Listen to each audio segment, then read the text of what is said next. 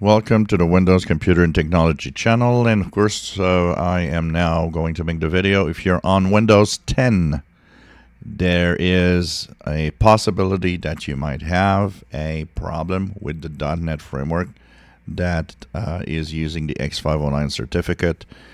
What happens in there is that you'll get random error messages that are going to tell you that there's cryptographic exception errors that pop up. And so if that does happen, then you have that bug with the .NET Framework 4.8 and 4.8.1 after the patch Tuesday of June 2023. So this is for Windows 10 22H2. If you have that cryptographic exception error showing up, the bug fixes are manual. You have to go to the Windows Update catalog. So if you're on 4.8 in your .NET Framework, you download this package. That's right down the page here. It will bring you to the Microsoft Update catalog page. Here, what you need to choose is, of course, you need to know if you have the Windows version that you have. Is it a x32 or x64? If it's a 64-bit Windows 10, then your fix are here. And if you're on 21H2, you also have the fix, by the way. So both of them are here.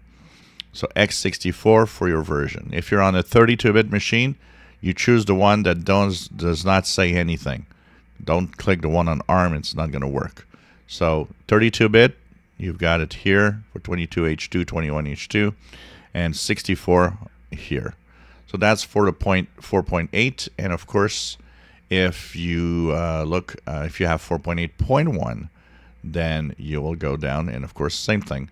You just download the proper update of the Microsoft Update catalog for x64 or for 32 bits, or depending on if you're on 22H2, 21H2.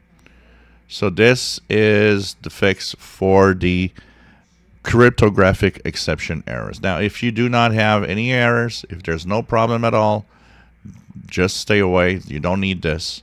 It's really for those that have the error. Once again, if you do install it, it won't break anything, but it's useless to do so if you have no problem.